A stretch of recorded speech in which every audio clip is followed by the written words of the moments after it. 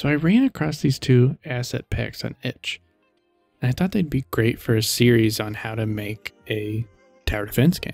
I don't really have too much of a plan, but I want to take everything that's in these asset packs and just see what happens. I'll build up a game from scratch, slowly add in features over time, maybe depending on what you all want to see. And by the end of it, have a complete tower defense game with all of the works. So the first step here is just to download everything. I'll put the links to the asset packs in the description so that you can download them yourselves. But you'll get 2 zip files for each pack with tons of sprites in them. Then I'm starting with an empty GameMaker project. And the goal for this video is to just draw a sample map, something like this, in that isometric style. If we're going to draw that, we obviously need a sprite to work with. I'm going to make a terrain group. And then I'm going to pull up one of these asset packs. I'll do the tower defense pack, and I'm going to grab the grass sprite out of it. It's under landscape tiles. You can just drag that right into GameMaker. Once it's in there, you'll see, creates a new sprite for us, gives it that default name of grass. Looks good. Just going to rename that to grass sprite. Next, I want to just play around in the room editor and see, kind of what we are going to be drawing. I'm just going to drag a few of these grass sprites in here and kind of mess around and see what it might potentially look like. That gives me an idea about how this is going to work, but because of the isometric style of the game, it's going to make more sense to draw these in code instead of actually using the room editor. So let's clean those up. I want an object to actually draw these tiles. So I'm going to make a new object and call it map controller. It can be anything really though. And then I'm going to give it a new create event, and in there, write up a skeleton function called draw map. And then I'm going to put that over in the room start event as well. So that's where it's going to get called. So every time a new room starts up, it's going to call this draw map function and do what it says. Draw a new map.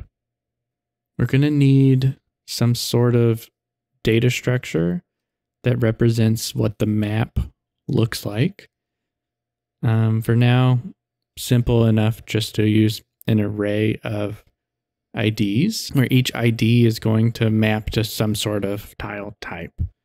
So you can see here, I'm just using 0s and 1s for now. 0s are going to be nothing, so that's going to be an empty space.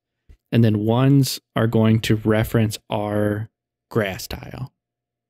I will make just a constant called tile index that is going to be used to map those numbers to the actual sprites. So tile 0 is going to undefined because it can draw nothing, and tile 1 will go to the grass sprite.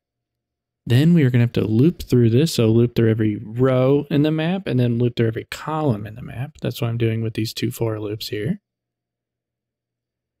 And then get the actual tile sprite. I'm doing that by referencing our tile index map struct.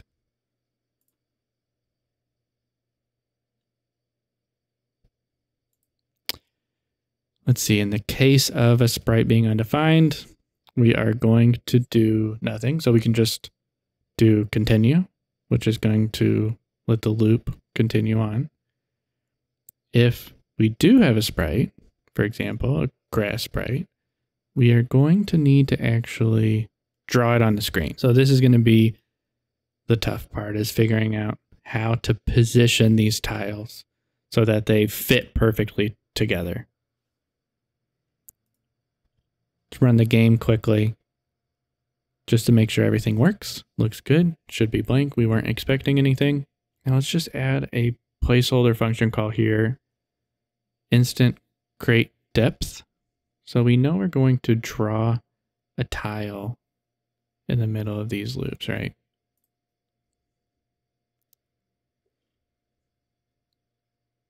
We just need to figure out those X and Y coordinate on where each tile is going to get placed, and the depth as well. we know we'll need the tile width and the tile height to calculate it. I'm just getting that simply from the top section of this isometric tile. So you can see here, the width is going to be the width of that green diamond there. And the height is going to be the height of just that diamond. We're just using that to position. We don't need the bottom section for actually positioning the tiles. If you look back to when we were playing around in the room editor, you can see how this is going to work. So it's going to loop through each one of those numbers and either place nothing or it's going to place a green tile, just like this. So it's going to go 0, nothing, 1 green tile, 0, nothing. Then go to the next row and then to the next row again. Essentially, we were just trying to get all of these little green diamonds to match up properly. One very important thing we're going to need to do before we start drawing is move the anchor point on the sprite from the top left down to the very bottom of that green diamond. It will make it much simpler for us to position these next to each other if we're positioning based off that anchor. So this is what the calculation is going to look like. I know this is confusing looking. Pause if you need to and go through it. But what it boils down to is that those anchor points at the bottom of the diamond are each half of the width or half of the height away from each other. So in a row, they're half a tile width away. In a column, they're half a tile height away. So we're just shifting them based off of that. Then we're using the column and row index to move them further to the right or further down. Also passing in the specific sprite that our tile object is going to be using. The tile object is just an empty object called tile that you can create. Also, let's just set the depth to 1 for now and see what happens. Run the game. Everything's pushed up into the origin. We can't see it. So instead of that, I'm going to shift each X and Y coordinate over by 200 just to push it to the right and push it down into the center of the screen. There we go. That looks good. Except we still have a problem with the depth. So that tile on the top actually should be further away. So we want it to have a lower depth. So we can just use the row because the rows can increment as we get further down. So top row should have a lower depth. We can just use negative row there. And that looks good.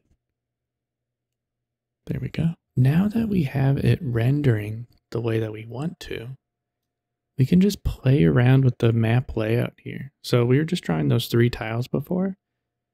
We can expand it out a bit, try to draw some more tiles. So maybe add a new row, yep, and add a couple down there. Run the game again. And you can see how those line up. If you just look at the ones in the map, it lines up with what's actually drawing on the screen. Experimenting with it a little bit.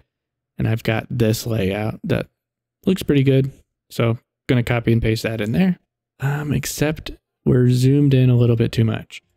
If you go back up and look at the X scale and Y scale variables that I set up here, which are each 1, and I'm multiplying the tile width and the tile height by them, we can just adjust those to 0.5. And it's going to zoom everything out a bit. And that looks great. That's a really good start for this episode. I'm going to keep going with it. Let me know what you all think. Bye-bye.